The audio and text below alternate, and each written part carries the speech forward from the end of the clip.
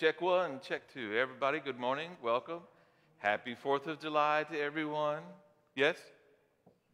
Before the announcements? We'll do the announcements first? Okay, all right. So before the introit, let's do a couple announcements. How about that? First announcement slide, please. I can't remember what goes up there. Great job. I've got a few kudos I need to bring out this morning.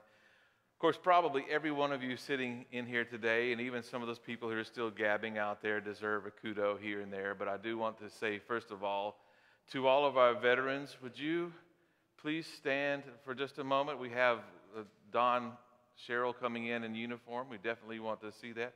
All of you who have served in our military, would you please stand for a great job?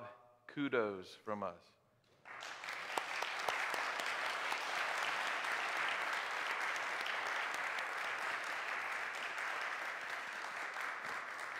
Don, come up here before you sit down. Let everybody get a good look at you. It's okay. Come on up here.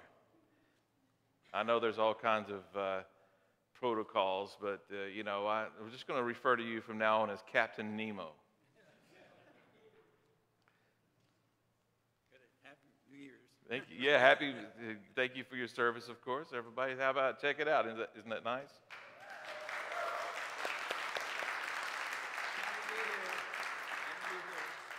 I'm very patriotic today on 3rd of July, but 4th weekend. Thank you so much. Got big plans for the years to come. Thank you. All right. I don't know if this is saying too much, but I would just be impressed that the uniform still fits, after so many years. Okay. So anyway, other kudos I want to mention. He just walked down the hallway, but I'll mention that for a long time, at least 3 or 4 years, Joe Williams has been taking the food that we've gathered here in the narthex down to Networks. He's been delivering that. And recently, actually I should say he took that baton from Bill Lewis. Bill Lewis died about a week shy of his 93rd birthday, right? And then only about maybe 6 months or so before that, maybe a year before that, he gave it up and Joe took up that baton. And every week Joe comes by here faithfully into the narthex and gathers up all the food on Wednesday and takes it down to Networks. And as soon as he leaves, somebody comes and drops off more, right? And so now Ann is making a new relationship with Networks, and he has passed that baton off to her. So she will now be taking those goods down to Networks during the week. And nothing to say about that today? No? Okay. So anyway, and thank you for that, Joe.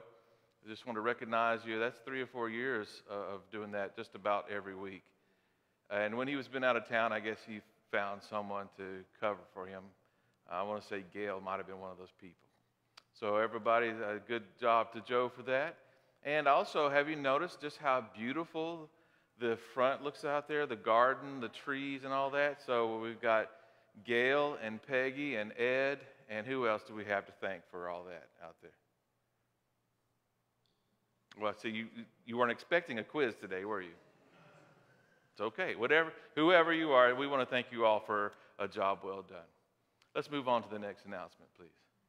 Okay, so this is last minute, but fun things don't really need a lot of announcements. On Tuesday night of this week, so day after tomorrow, 6 o'clock p.m., July the 5th, Nitro Zone. It's just a fun activity. We go down Jimmy Carter Boulevard towards Peachtree Industrial, and right at the corner of Jimmy Carter and Peachtree Industrial is the Nitro Zone. And for $30, you got unlimited bowling and go-karts and games and stuff. And so I plan to take a group and go bowling. And the thing is, we have to beat Ed. If Ed is able to make it, he is the ringer.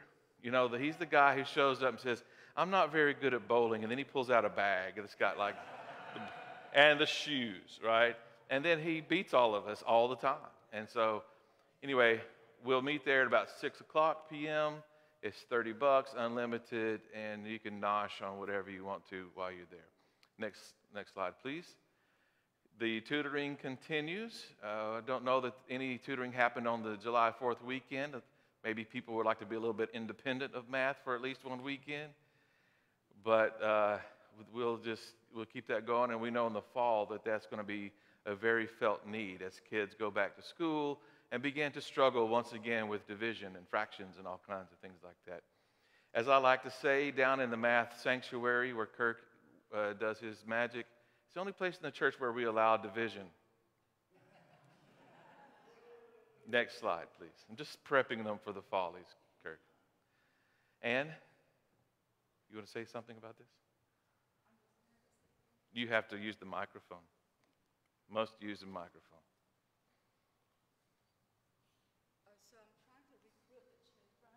So if you have your own children, of course, you bring them to the church. If you don't, if you know anyone from your work or your friends and family members, please share the words. So we're going to start August the 10th, 5 to 6 o'clock. So if anybody asks, is there any fees involved? There's no fee. We're not charging any fees. However, the commitment and then one obligation, which is the very last Sunday of each month, they are going to be here 11 o'clock during service. Whether there's one child or 20 children, they are going to sing a song, whatever they've learned that I teach them. Their kids, their parents, their grandparents will be here at the church, which is our, pure goal. And that group will perform with the Tucker Community Singers November the 19th, as well as our children's pageant in December. So, and if you'd like to help out, not necessarily teaching, but crowd control, or just, come here, just have fun and sing with them, sing with us, play instruments with us. So it's going to start August the 10th. Please share the words while you are praying for this new event. Thank you. Amen. Thank you. If you know of any children in your neighborhood, please invite them to come. Our class on Mary continues. We only have 2 weeks left, this Wednesday night and the following Wednesday night, and then the class will be concluded. Many of you have come and have enjoyed that Bible study, and so we will continue to have that program, other Bible studies starting in either August or September. I want to say August is about right. We will have at least 2 of those that will run along the same time as the children's program. And we will announce those topics very, very soon. Next slide, please. I don't know if you can see that very well or not. Did you know that there is a Disciples Men program and that they have a retreat every fall? So this year we'd like to get our men reactivated and involved in the Disciples Men program throughout the state of Georgia. So on September the 9th and 10th, there will be a retreat at Camp Christian down, I forgot what town it's in, but it's near Macon. It's about, 40 minutes outside of Macon. And it's just a good old time. So I would encourage you men to think about it, put it on your calendar, and we'll talk about the announcements, the registration, and so forth. Speaking of which, next slide, please. There is a women's retreat, and it's a little bit fancier, ladies. I have to tell you, they go all the way to Epworth by the Sea, and they stay for 3 days, or anyway, Friday night, Saturday night, and Sunday, which may not be 3 full days, but that's how they did it at Blockbuster, right? If you got it on Friday night, it was 3 days by Sunday morning. It didn't matter, okay? And so this is going to be a much, for some reason the women always get it better. I don't know why. But they've got this nice one. I know we have a group of ladies that are planning to go. And guess who is the director of music at the program? Our minister of music and outreach, worship and outreach. So Ann will be there to lead the music as she has done before. And it's going to be a wonderful program. So Diane Holiday, I think, is handling registrations. And I know that's going to be a good trip. It sounds like you guys are going to need 1 or 2 van loads to go down there. So if you haven't signed up for it, please consider it. And the best news is no church on Sunday. Well, I mean, you have church down there, but you don't have to listen to me. Next slide, please. That's it? All right, good. Now, I believe we are ready for the introit.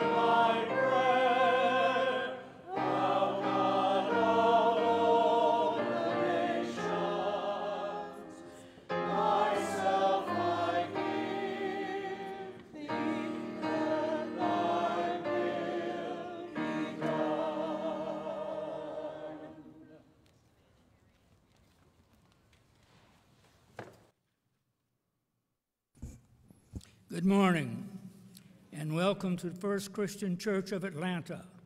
Welcome to here in the sanctuary, as well as who have joined us online. Our opening hymn is number 720, "O Beautiful for Spacious Skies."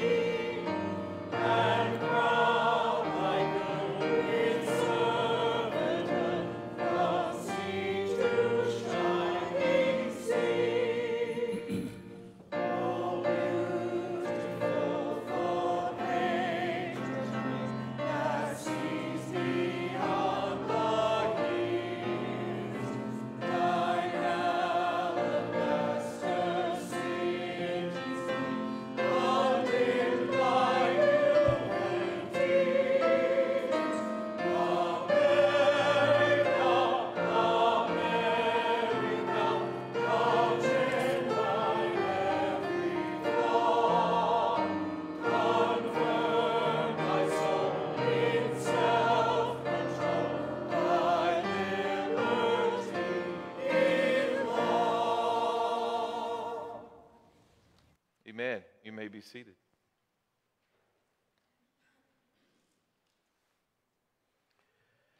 On this July 4th weekend, as we celebrate our freedom, our liberty, our nation, we want to always remember the obligation that we have that with great liberty, if I may paraphrase Spider-Man slightly, with great liberty comes great responsibility.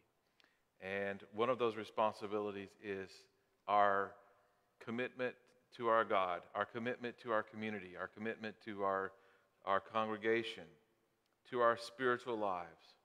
So for today's pastoral prayer, I'm going to do something a little bit different. I'm going to read some verses from Psalm 33. I know this is going to sound very familiar, but as I read through this psalm, I encourage you to hear the words and let them echo in your heart and think of them as a prayer to God as well as a statement of our commitment. And of course, as usual, I will find a spot in which I'll say, in this moment of gathered worship, hear us as we pray from the silence of our hearts. And at that time, I will pause and allow you a few moments to pray silently to God, and then we will rejoin with the Lord's Prayer. As we have enjoyed the freedom, the warmth, the comfort of this land, as we continue to move towards greater and greater parity and greater justice between all peoples, let us remember that ultimately we are answerable to a higher power. Let us pray. Happy is the nation whose God is the Lord, the people whom he has chosen as his heritage. The Lord looks down from heaven. He sees all humankind. From where he sits enthroned, he watches all the inhabitants of the earth. He who fashions the hearts of them all and observes all their deeds. A king is not saved by his great army. A warrior is not delivered by his great strength. The war horse is a vain hope for victory, and by its great might it cannot save. Truly the eye of the Lord is on those who fear him, on those whose hope is in steadfast love, to deliver their soul from death, and to keep them alive in famine. Our soul waits for the Lord. He is our help and shield. Our heart is glad in him, because we trust in his holy name. Let your steadfast love, O Lord, be upon us, even as we hope in you. And in this moment of gathered worship, hear us as we pray from the silence of our own hearts.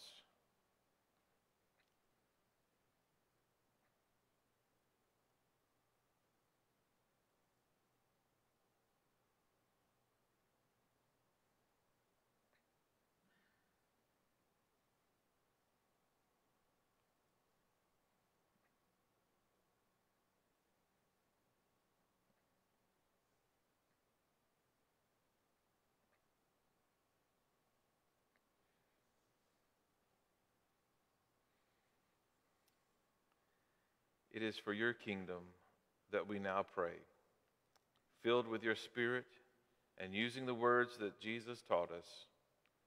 Our Father, who art in heaven, hallowed be thy name. Thy kingdom come, thy will be done, on earth as it is in heaven. Give us this day our daily bread. Forgive us our trespasses, as we forgive those who trespass against us. And lead us not into temptation, but deliver us from evil. For thine is the kingdom, the power, and the glory forever. Amen.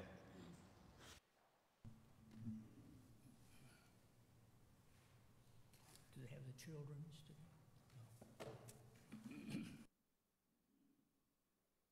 today? Now is the time for our offering and tithes and gifts to our Lord. Will the deacons please come forward?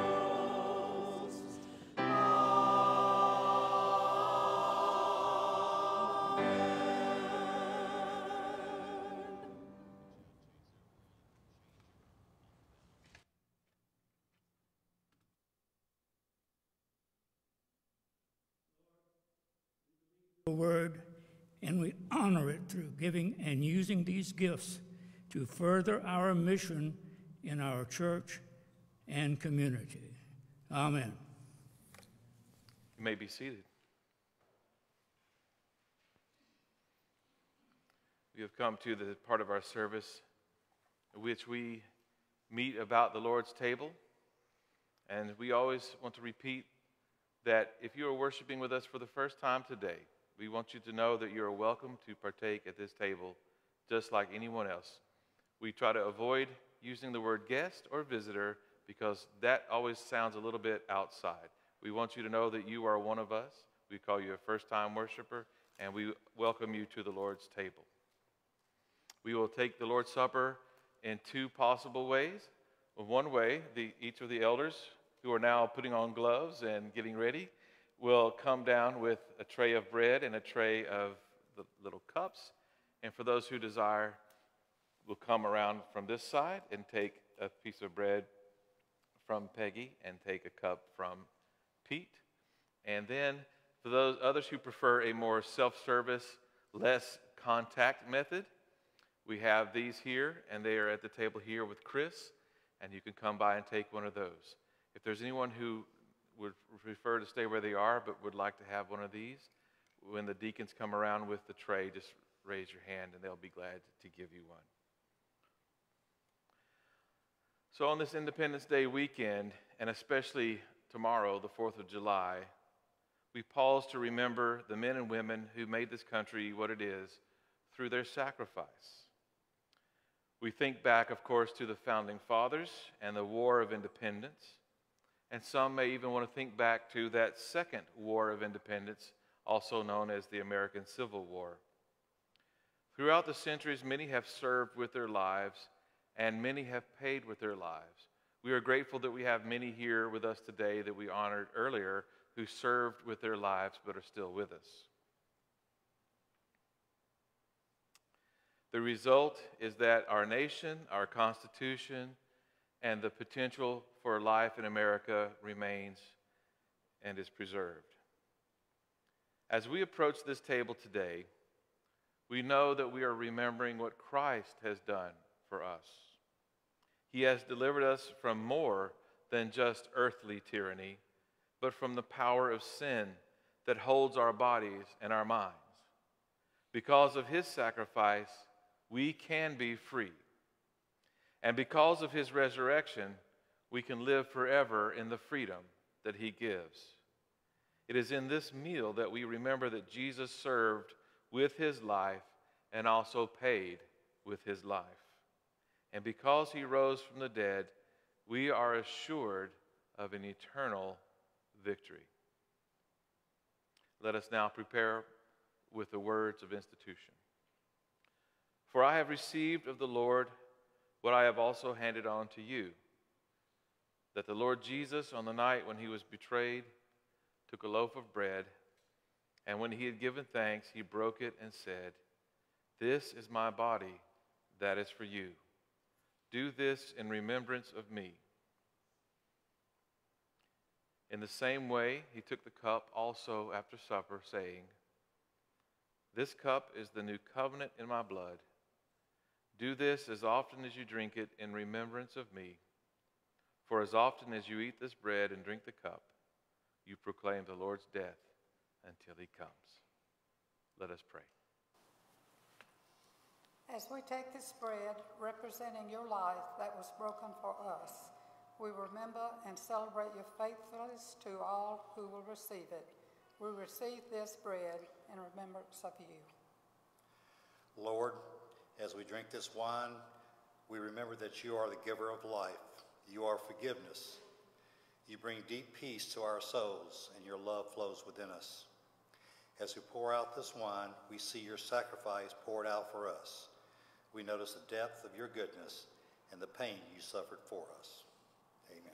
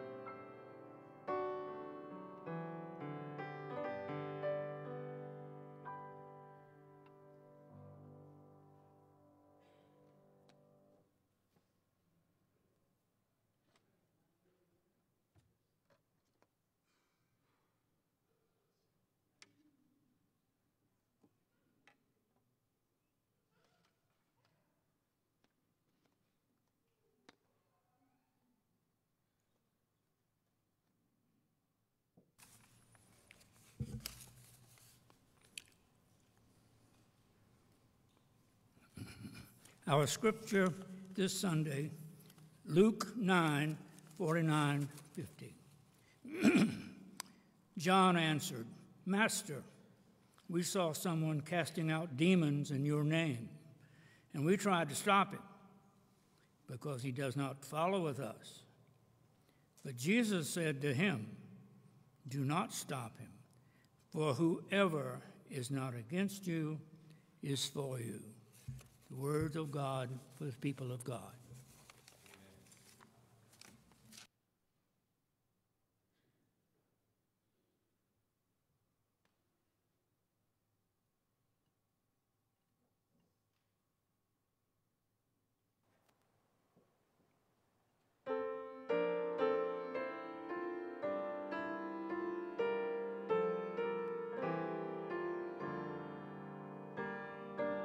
All we've been given by those who came before, the dream of a nation where freedom would endure, the work and prayers of centuries have brought us to this day.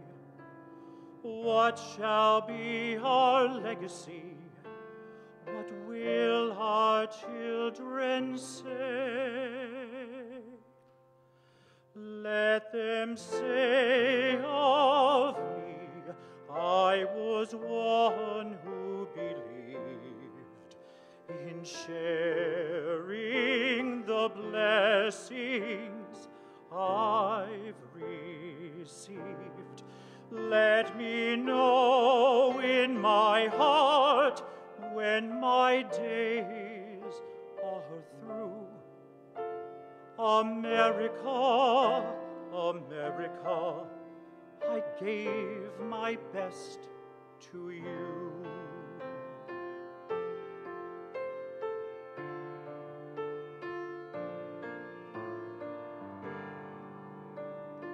Each generation, from the plains to distant shore, with the gifts that they were given, were determined to leave more. Valiant battles fought together, acts of conscience fought alone. These are the seeds from which America has grown. Let them say of me, I was one who believed in sharing the blessings I've received. Let me know in my heart when my days are through. America, America, I gave my best to you.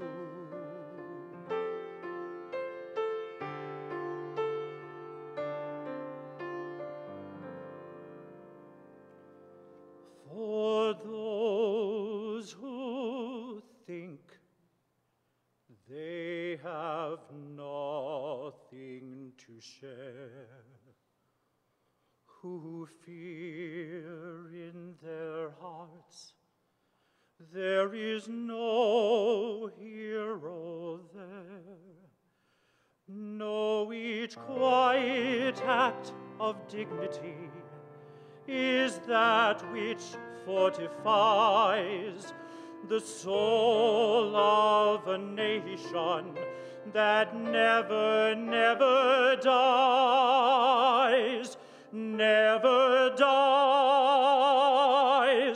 Let them say of me, I was one who believed in sharing the blessings I've received.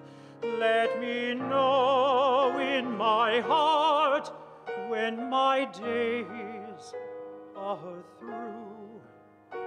America, America, America, America, America, America, I gave my best to you.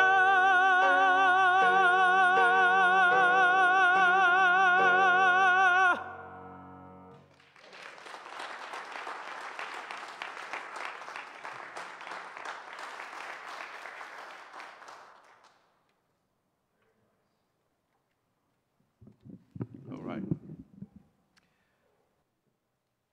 Well, I don't think I've ever heard that song before, but that was very inspiring, Ed. I appreciate that very much. Today, we continue on with a series of messages that have something to do with who we are and what we think about ourselves as a congregation and as part of our denomination, the Disciples of Christ. This is the fourth one, entitled Cooperation. This is a topic that I think maybe churches don't talk about enough, we don't hear enough about. So I think we could say just from the beginning, the Christian church as Disciples of Christ might be summarized as a New Testament movement to try to follow the form of faith and practice as we find there in the New Testament that really seeks to be uniting among all believers.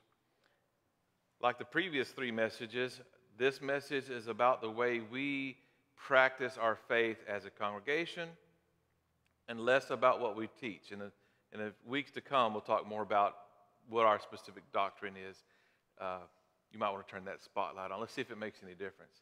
Other than blinding me, does that help you see me better? Okay, yeah, that's what it's for. So if you look at the Disciples of Christ website, you can see all kinds of information about our denomination, about how we practice as a congregation. But here are a few, shall we say, bullet points. First, we practice inclusion and unity at the Lord's table. As I just mentioned, a few minutes ago, we welcome everyone to the Lord's table. Christ welcomed everyone to the table, and our denomination was kind of born in the environment in which some people were excluded because they didn't necessarily, have the right view of the Westminster Confession of Faith or something like that. Secondly, we practice what is called believer's baptism.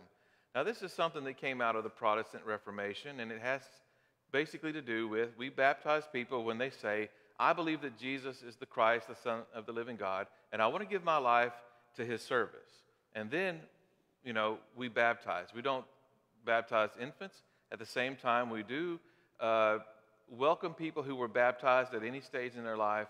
If they believe that they are baptized, then we believe it too.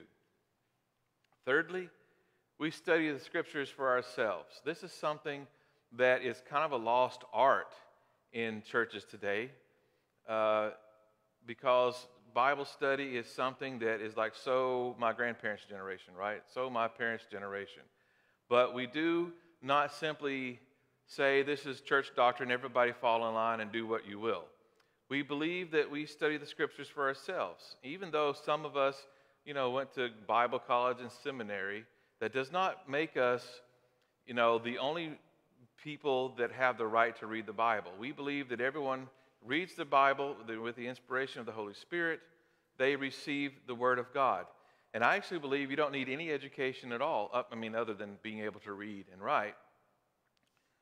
Because people through all generations, at all levels of education or lack of education, have understood the gospel and have preached the gospel and have shared the gospel and most importantly, have lived the gospel. So it's not about education, but certainly it's not about a priesthood that controls the reading of Scripture, and it's not about experts who dictate to others what they should or should not believe.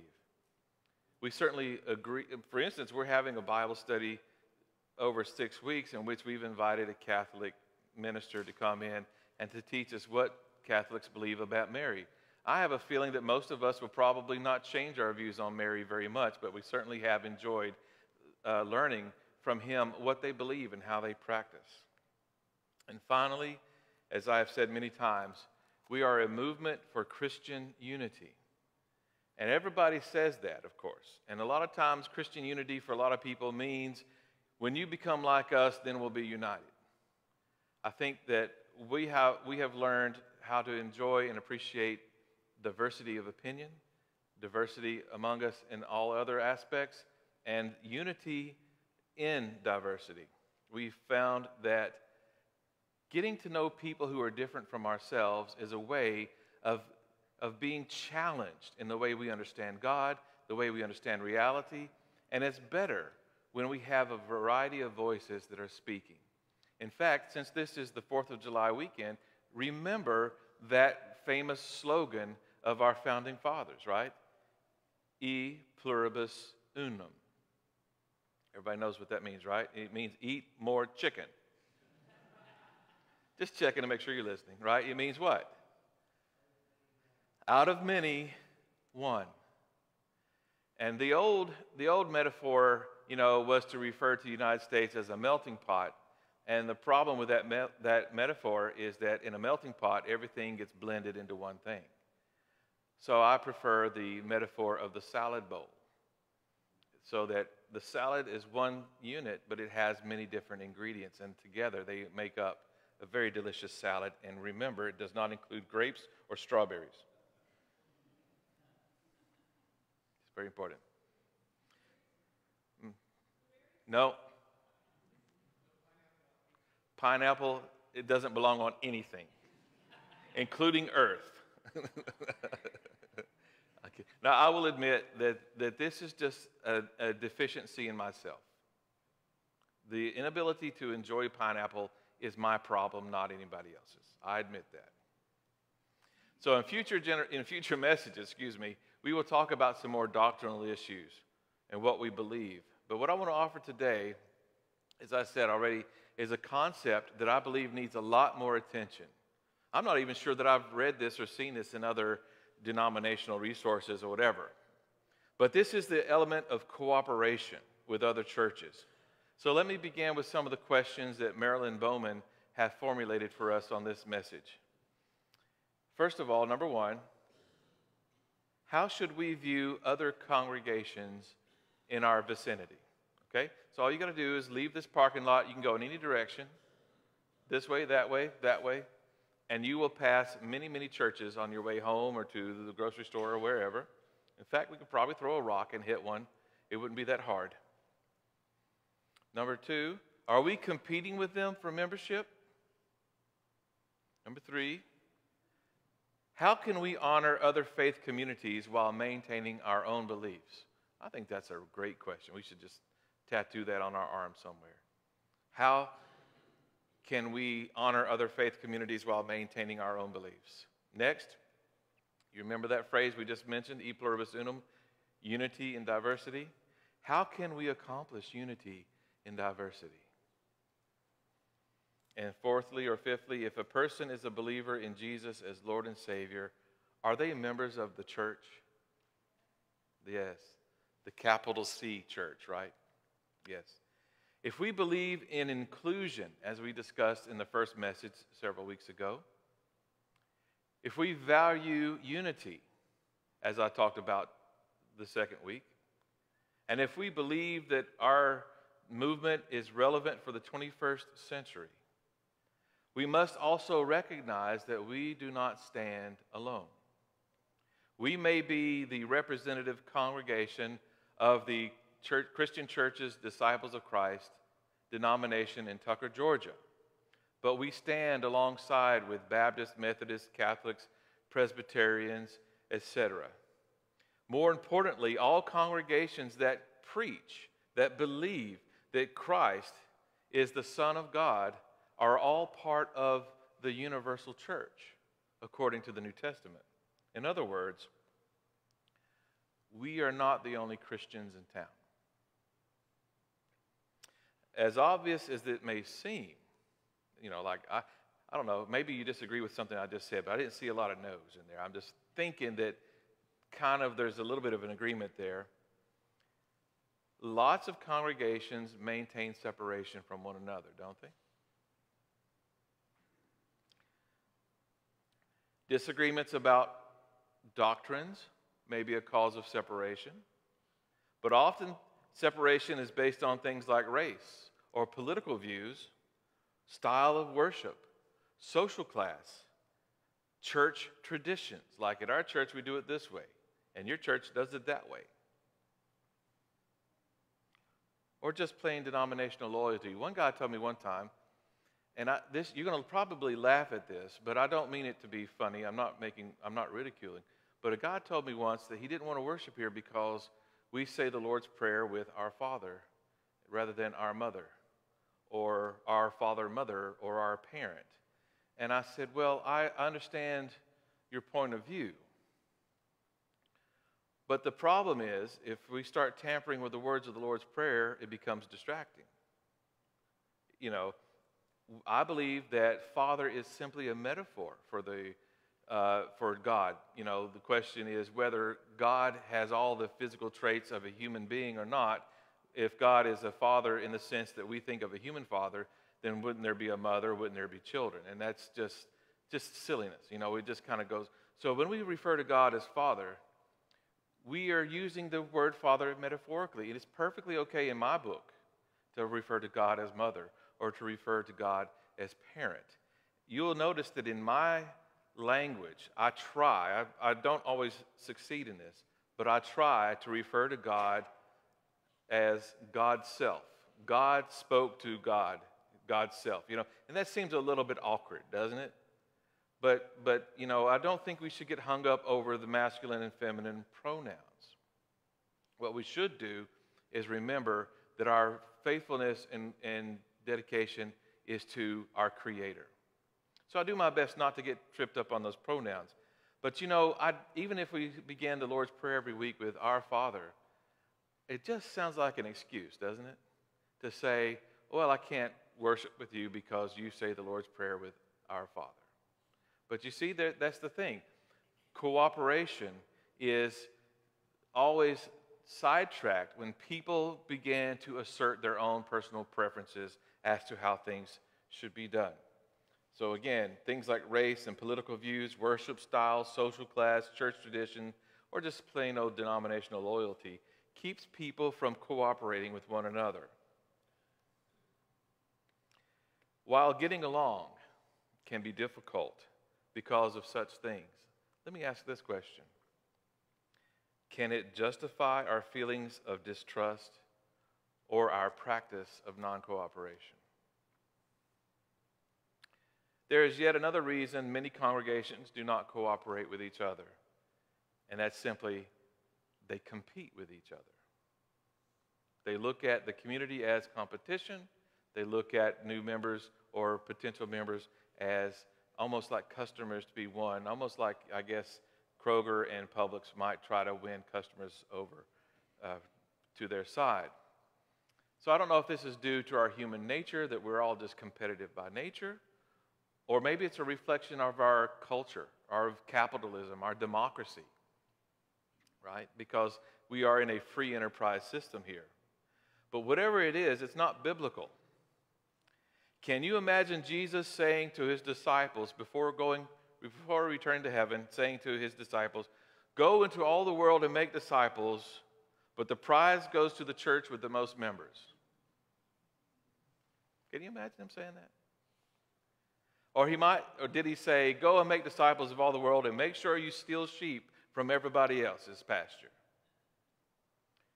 Regardless of how other congregations feel about interacting with the other churches in their communities, if we believe in unity, if we believe in inclusion, how can we justify non-cooperation? It amounts to saying we are neither inclusive nor united. Remember the words of Paul in 1 Corinthians 1:13, and I quote, has Christ been divided?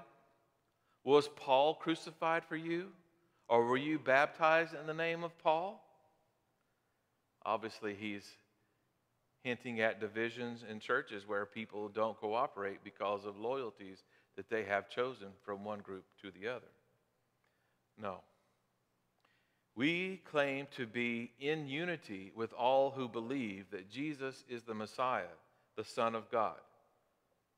Thus, you will find on the Disciples of Christ website the following statement, which I've read before. Is that big enough to be read?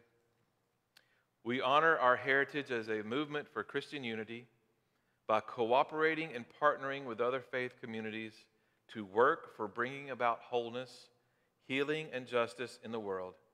This is what it means to be ecumenical. Maybe you've heard this word before, ecumenical.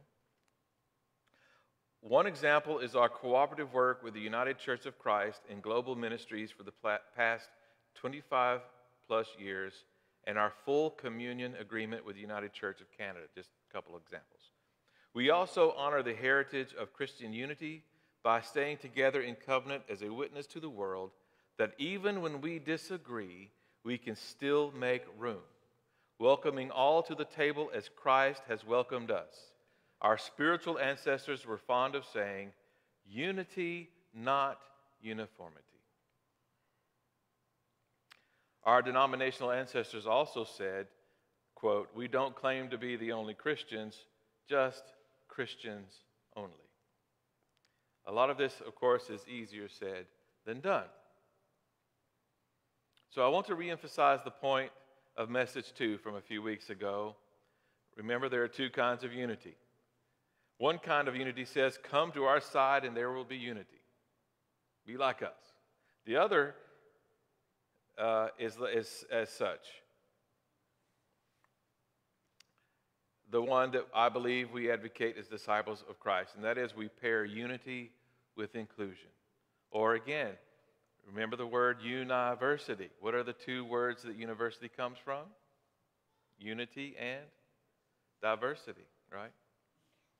I'll tell you, I went to undergrad school in Bible college, and there was a lot of unity.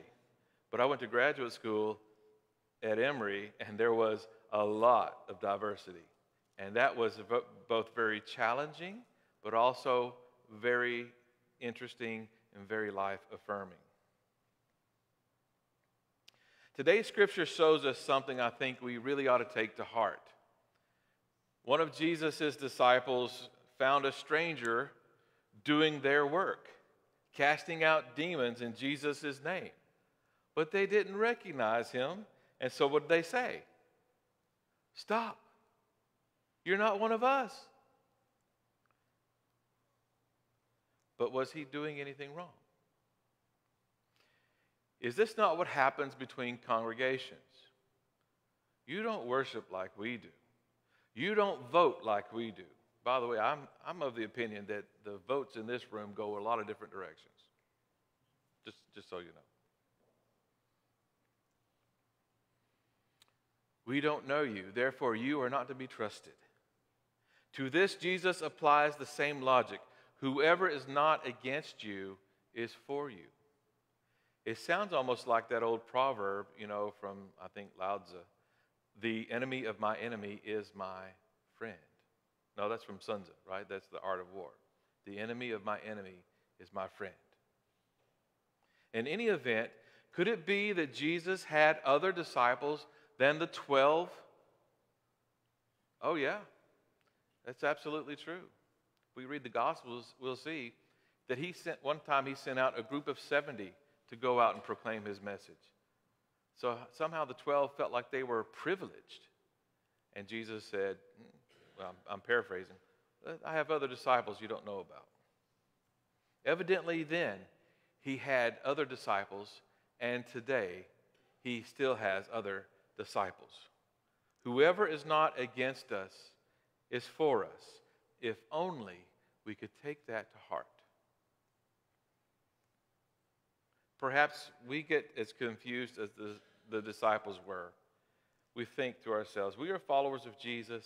We are the in crowd. How could this person who isn't one of us be part of the same team?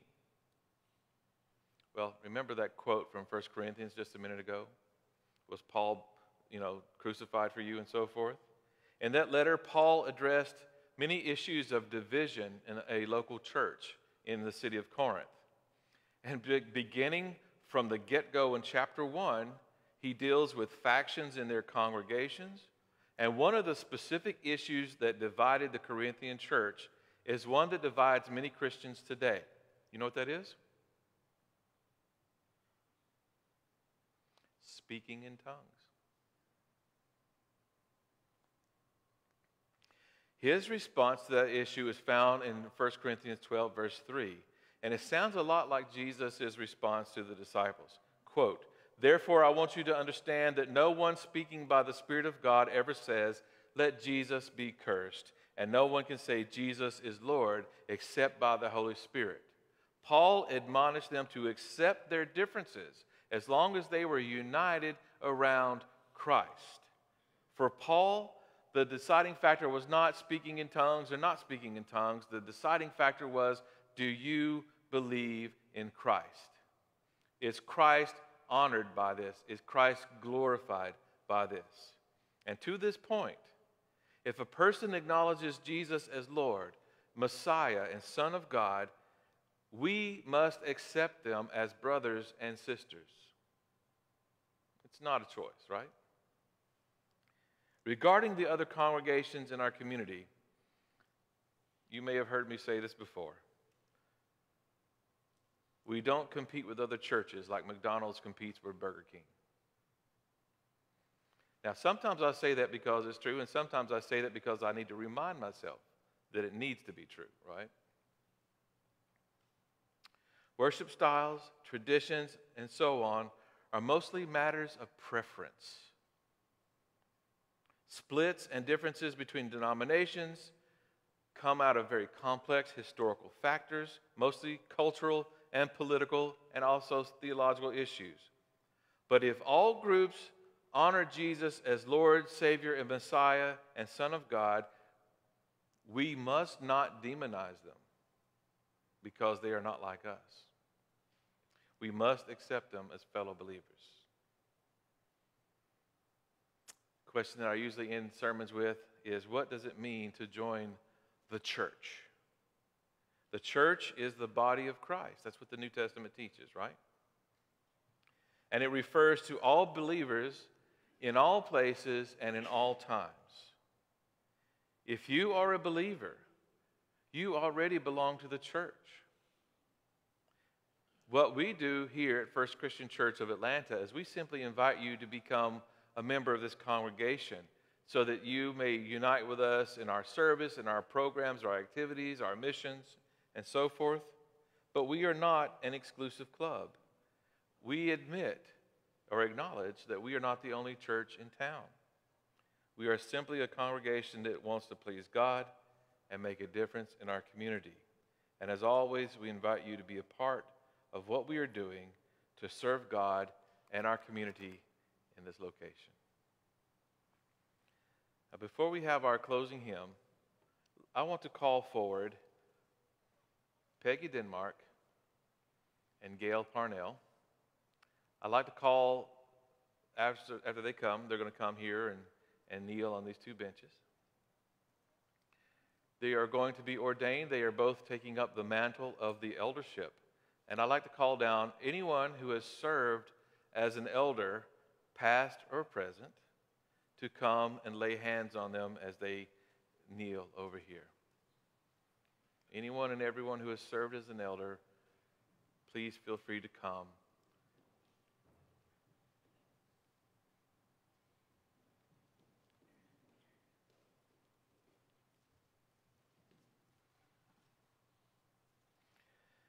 We come to this glad and solemn moment in which this congregation recognizes God's gift of elders to serve the church in Christ's community. All ministry is a gift from Jesus Christ, who is the chief minister, the great high priest of the entire people of God. Through the action of the Holy Spirit, God's ministry of reconciling, healing, teaching, and serving is the basis of every ministry that we do.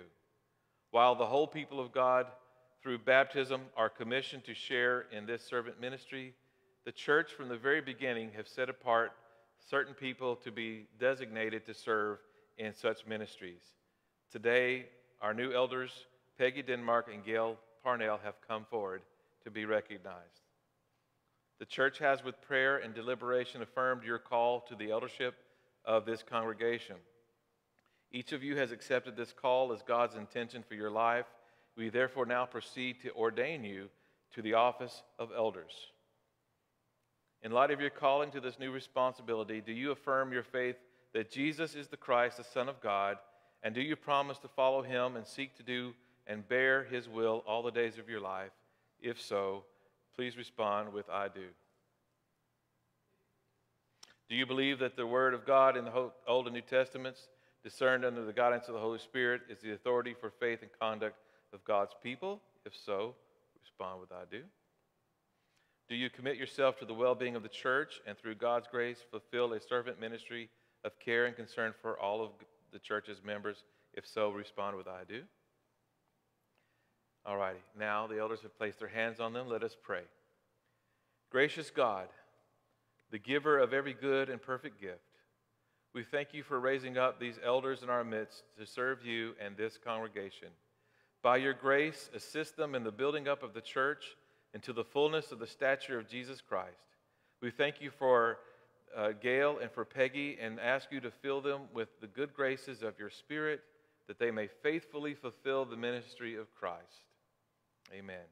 I now ask the congregation to join the elders in affirming the elders' covenant. Reaffirming our faith that Jesus is the Christ, the Son of God, we gladly receive these elders as leaders in our life together. We covenant to support them with our prayers, encouragement, and respect. We celebrate with thanksgiving the shared responsibilities for Christ's ministry, which is ours as the church.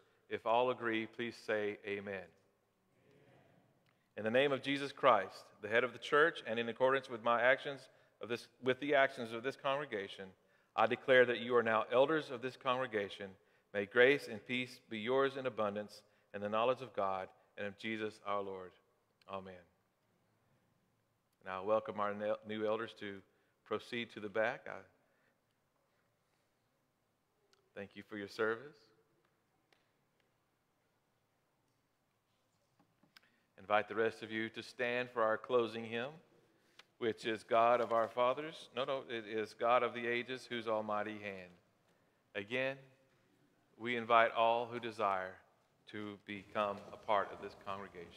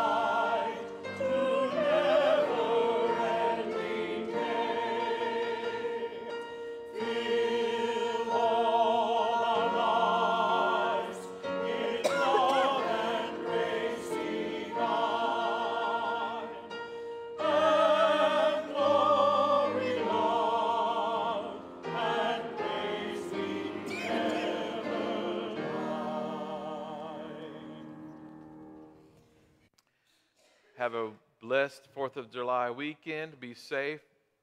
Take it easy with those firecrackers. Do your best to make sure that you practice safe, what do you call it? Firecrackering. I don't know what you call it.